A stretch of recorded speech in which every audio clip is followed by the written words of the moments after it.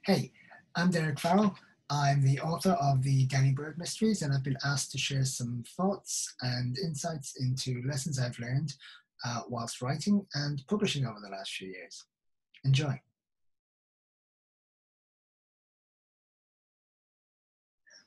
Okay, first up, there are no rules. This is really important, I think. I know lots of people who have been put off writing because they don't have the time, or they don't have the background, they don't have the education, whatever. There are a million reasons why you can't write and why you shouldn't write, and they're all bullshit. If you want to write, write. If you don't have the time, decide how much time you can commit to do it and stick to that commitment. There are definitely some things that will help. If you read, you'll be a better writer. If you write, I know it sounds ridiculous, but if you write, you'll be a better writer. The more you write, the better you'll get. A friend of mine has a line that is oft repeated, which is, you can edit 500 words of crap, but you can't edit nothing if you haven't bothered writing it. You're going to have some people say, if you don't write 1,000 words a day, you're not a writer. That's nonsense. You need to write as much as you can when you can. You're going to have some people who say that unless you quit your day job and commit 100% to writing, you're not a writer. That's also garbage. You'll starve. So yeah, all in all, I would say there are lots and lots of rule books out there that will tell you what you should be doing, but only you can really decide what your commitment will be. There are lots of people who will swan around parties and conventions and things saying that they're a writer. Well, unless you write or have written or are writing, you're not a writer. Thinking about writing one day is procrastination. I mean, there is no easy way to do this, but there is also no wrong way. There is only your way and the way that works for you.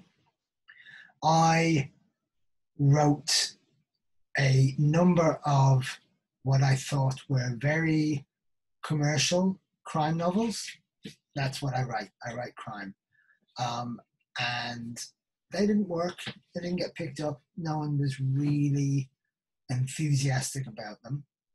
And then I went on a course, and the course was a birthday present. The whole point was that it would just be, come along, hang out with some people, write some stuff, see what happens. And I ended up writing a character who was a gay Anglo-Irishman. His mother's Irish, his father's English, and he's living in London, and actually at the beginning of the book he's living in Windsor in this fabulous house with a boyfriend who he finds out is cheating on him, and my character decides, screw this, I'm not hanging around to be cheated on, walks out and ends up with nothing. And it was an exercise. It was purely and simply make a character and describe how they feel. I'm not writing a book, I'm not doing anything, I'm just writing a character. And I put it away because the stuff I was writing was much more historical based, it was much more thriller based. Except people kept coming up to me for weeks after I read the piece and saying, what happens with that character? What happens next?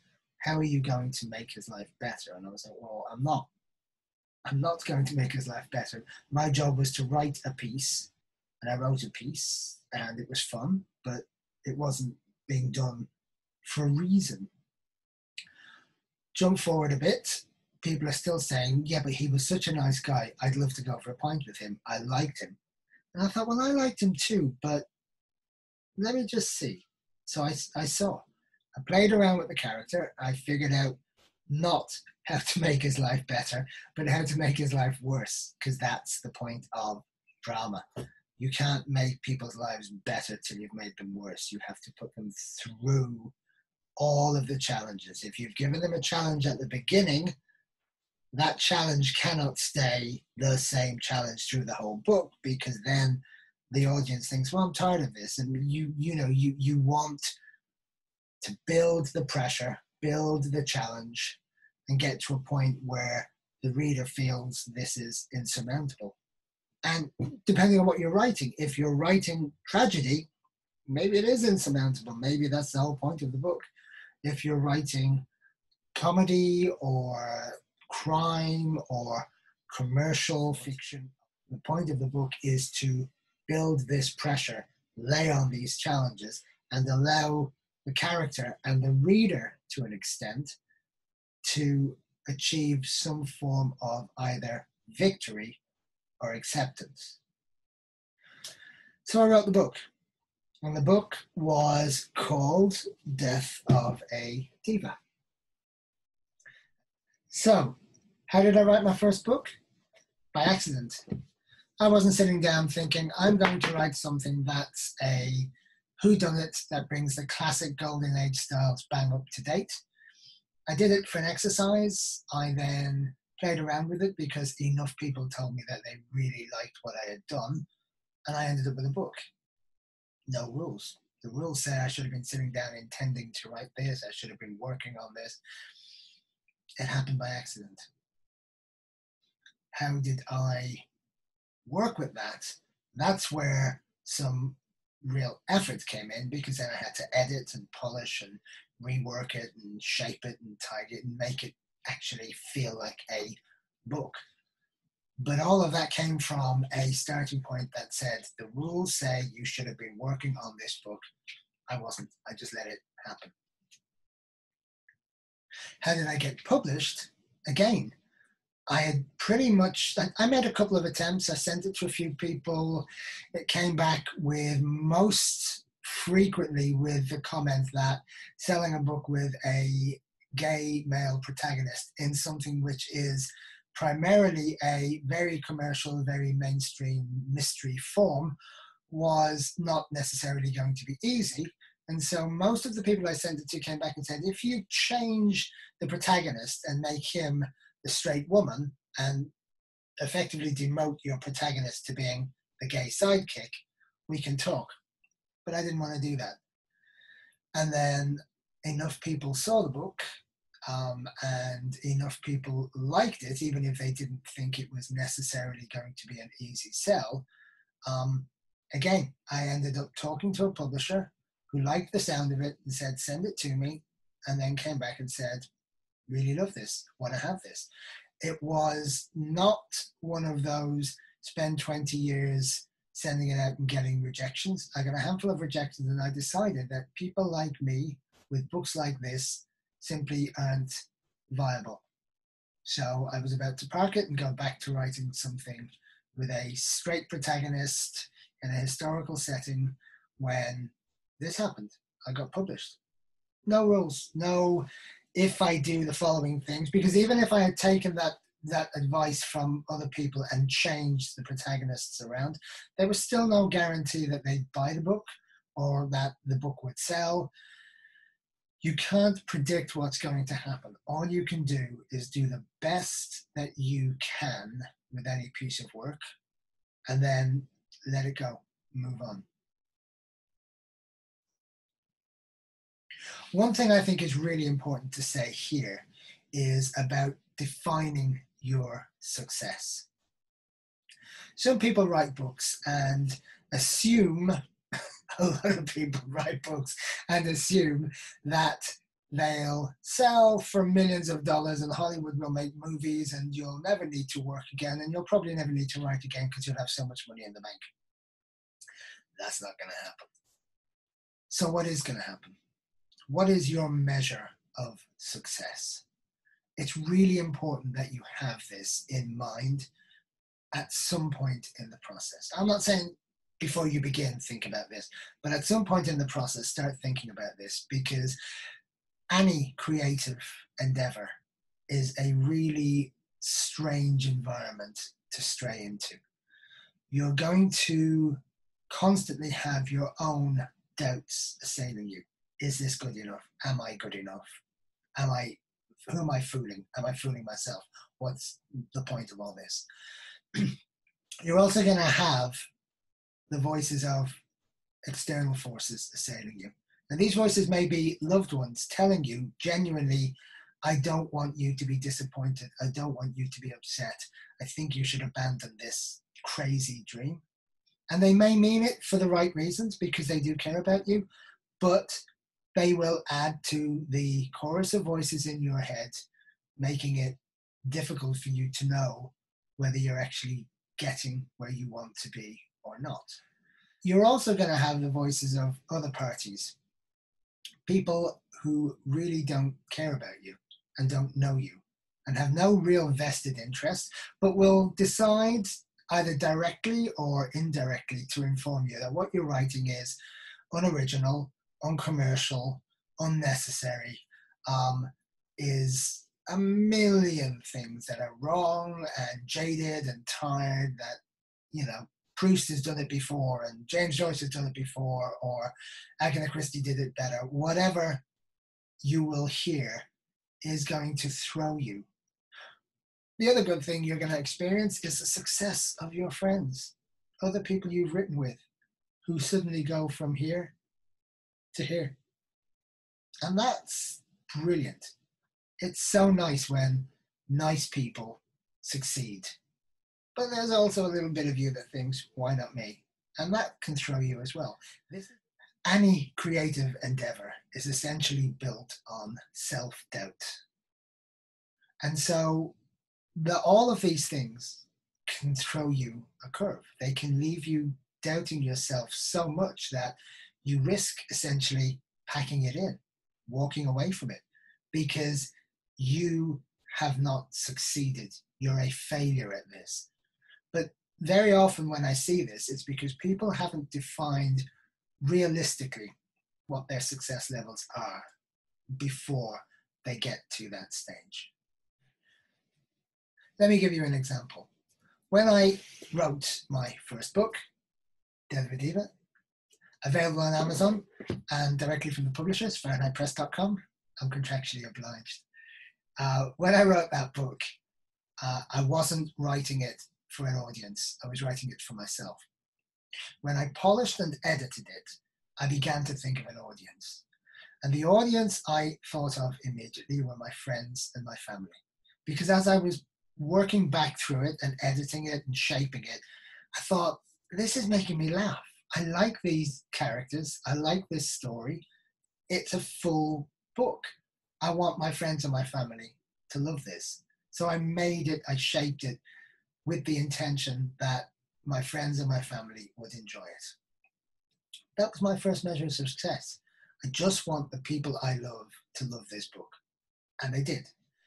After that, it became a case of, you know what? I would like 5 people who've never met me to like this book. Just 5 complete strangers to buy it and enjoy it. Of course, when I signed my publishing deal, the publisher's take on that was, we need to aim higher than 5 people, Derek. I've got costs to cover it. I've been incredibly blessed that thousands of people have bought the books and have loved the books and reach out to me and contact me to tell me how much they enjoy reading them and what a pleasure they bring to their lives. I have new objectives, new goals. I want each book to be better than the last. I want each book to gather a bigger audience than the last. I have plans for the future. And it's important that you know what your objective here is. If you want to write a novel or a piece of work which will be reviewed in newspapers and broadsheets and glowingly reviewed by the sort of people who review books that don't necessarily sell very well, then you know that, and that will help you to work what you're working on and to understand how to approach it. If your intention is to write a book which will please a large number of people, but probably never be reviewed in those broadsheets because it's viewed as genre trash, that's important that you understand what your objective is as well. It also means when you have sold a book and it has been appreciated by an audience bigger than you ever dared to imagine, you can say that you're successful. You can feel that you've achieved your first objective. And it helps to quieten those voices. Okay. Last thing in this part, celebrate your successes. Life is short, so am I. Life is often very painful and very sad and very dull. If you succeed, if you've finished the first draft, celebrate it. In whatever way works for you. Do something to mark the moment. If you get a good review, a good remark, celebrate these things. Don't hide, oh God, I'm going to go biblical here, but don't hide your light under a bushel. The world is full of people who are afraid of being laughed at or looked down on, and therefore they never share their joys and their talents with anyone. If you've got a talent, if that talent has succeeded in delivering what you set as an objective, celebrate it in whatever way feels right for you. And after celebrating it, pack away the celebrations, get back to work.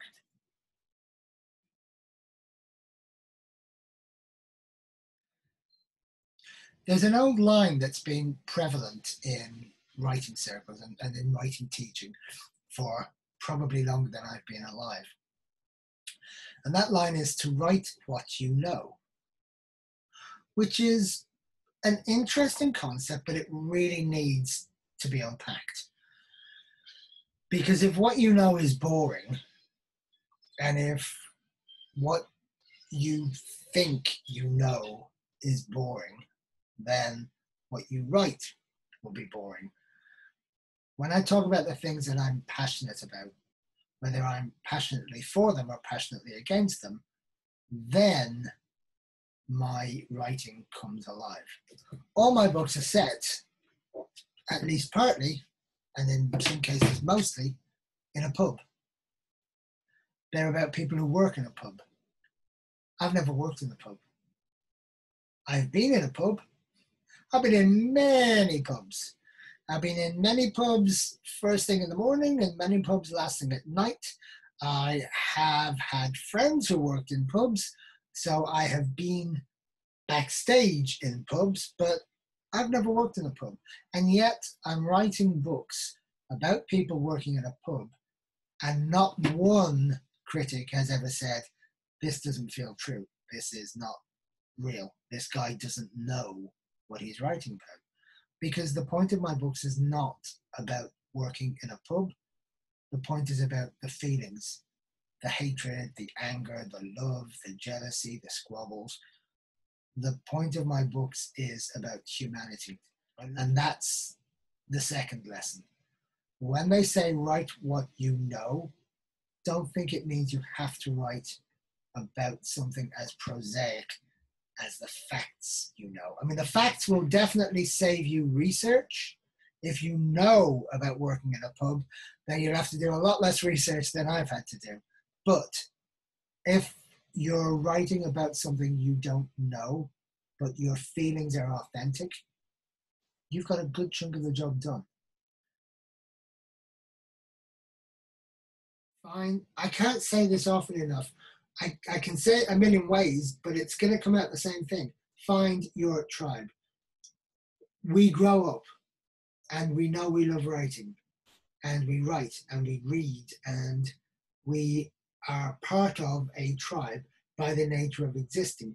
We are social animals. Your family, your friends, they're your tribe. Find your writing tribe. That's what I wanted to say. Find your writing tribe. I am blessed to have a family who support me writing. They don't find it weird that I sit upstairs every night and tap away on the computer. This is hugely important. Sitting at a desk while you exist mostly in your head and creating characters, writing something is awesome. But you need to get outside of that. You need to walk into a room full of other people who are writers, whatever way, a writers group, a convention, whatever you can find that introduces you to other people who are doing the same thing is awesome. It's terrifying if you're me, because every moment you think they're going to think you're a fool, they're going to think you're a fraud, they're going to hate what you do, but they didn't. They don't. I'm part of a community of writers and creatives, and it's amazing. So find your tribe.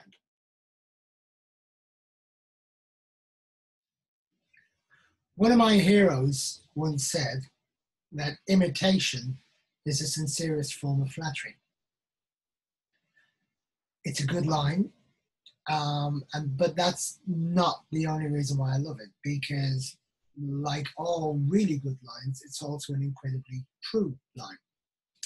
Earlier, I said there are no rules, and that was absolutely true. You need to decide what works for you, and you need to decide what your objective is, and you need to then decide what your measure of success is, and you need to go for it.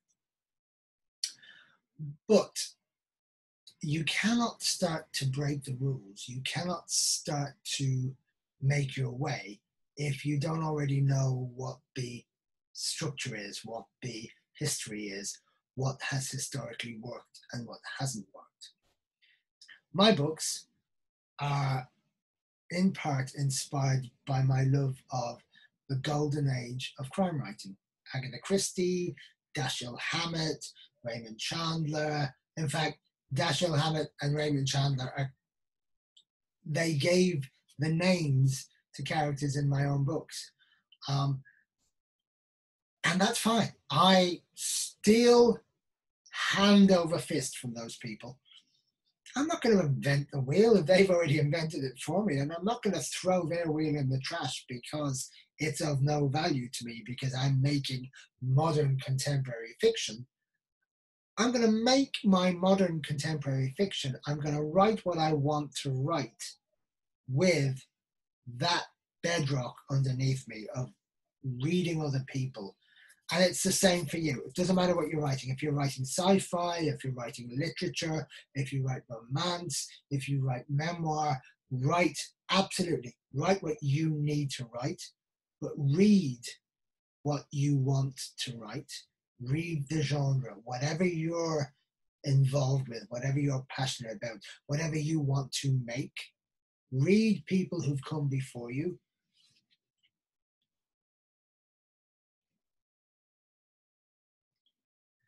Three, two, one.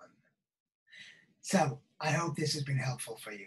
It's a bit of a scattered approach to things. I just want to throw ideas out there and maybe get you thinking, and maybe get you challenging and arguing. If you disagree with me, if you think I'm completely wrong, that's fine. Give me a shout. My details will be at the end.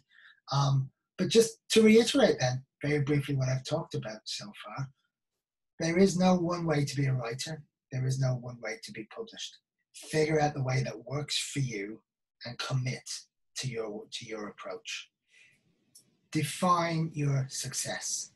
Know what you want to get from the project, and stick with that. Don't allow the voices to tell you that that's a dumb objective or whatever. Define your success, stick with it. Celebrate your successes.